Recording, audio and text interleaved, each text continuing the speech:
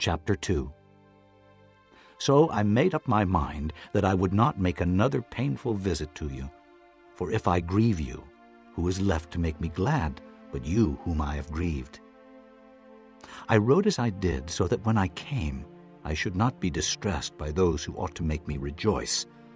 I had confidence in all of you that you would all share my joy.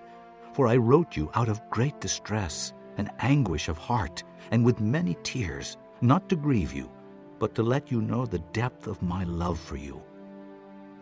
If anyone has caused grief, he has not so much grieved me as he has grieved all of you, to some extent, not to put it too severely. The punishment inflicted on him by the majority is sufficient for him. Now, instead, you ought to forgive and comfort him, so that he will not be overwhelmed by excessive sorrow. I urge you, therefore, to reaffirm your love for him.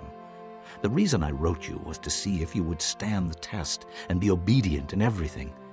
If you forgive anyone, I also forgive him.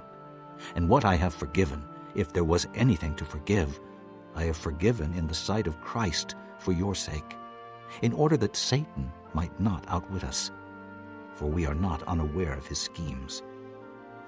Now when I went to Troas to preach the gospel of Christ and found that the Lord had opened a door for me, I still had no peace of mind, because I did not find my brother Titus there.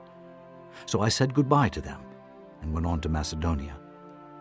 But thanks be to God, who always leads us in triumphal procession in Christ, and through us spreads everywhere the fragrance of the knowledge of him.